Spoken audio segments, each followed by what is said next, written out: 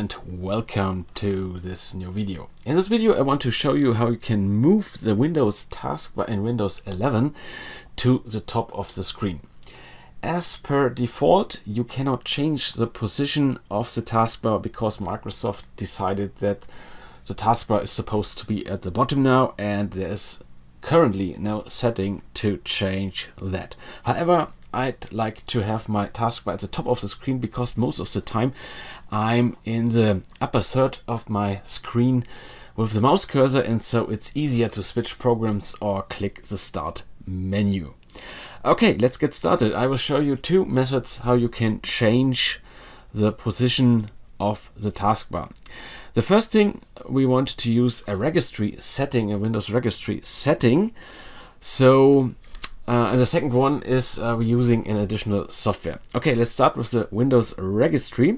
To start the registry, just go to the start menu and type in registry, and there's a registry editor application. And now we have to navigate to the following key or folder.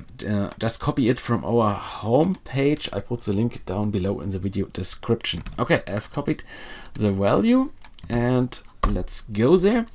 And here we have a registry key called settings, and if we go into settings we see a lot of binary data, and the relevant data for the taskbar position is this 03 value here, and if we change that, the taskbar moves to a different location. And for example, for the top of the screen it's 01.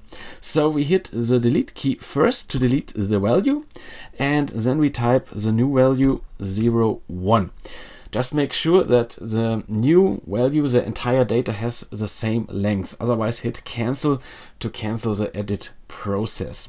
Now we click OK and nothing happens because we have to restart the Windows Explorer. You can do that by starting the Windows Explorer and then start the Task Manager.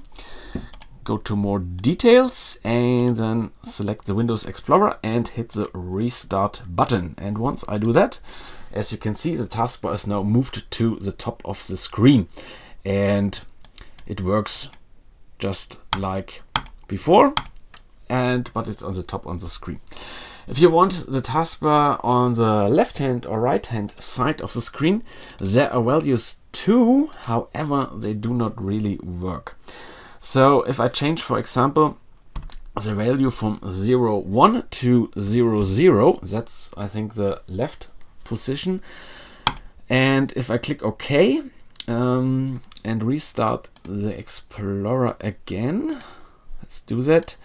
Restart, we see that the taskbar is moved now to the left hand side of the screen. However, as you can see, there are no icons on the taskbar, as well as there is no start menu, so you cannot use then the taskbar on the left and right side of the screen. The right side of the screen, that's the value is 02. If you want these settings, or you want the taskbar on either the left hand side or the right hand side, method 2 with the new software is here to help. Let's have a look at that. Okay, the second method is software, a freeware tool, which is called Start is Back. It's free. You can download it from the website. I put the link into the blog post here, which I put the link into the video description. Okay, I have downloaded the tool. Yep, I've downloaded it, and then just run the setup. You can install it just for you or for everyone. I will select install for me.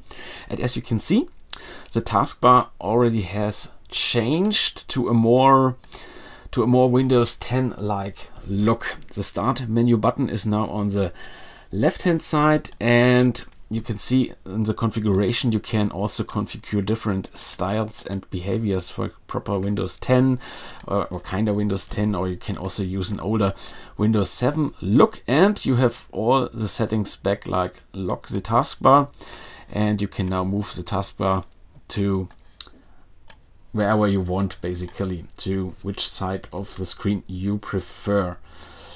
Okay, And you also have other settings like the design. You can select the window or icons, the icon size. You can make the icons smaller or larger, and you can also configure the look of the Explorer and more.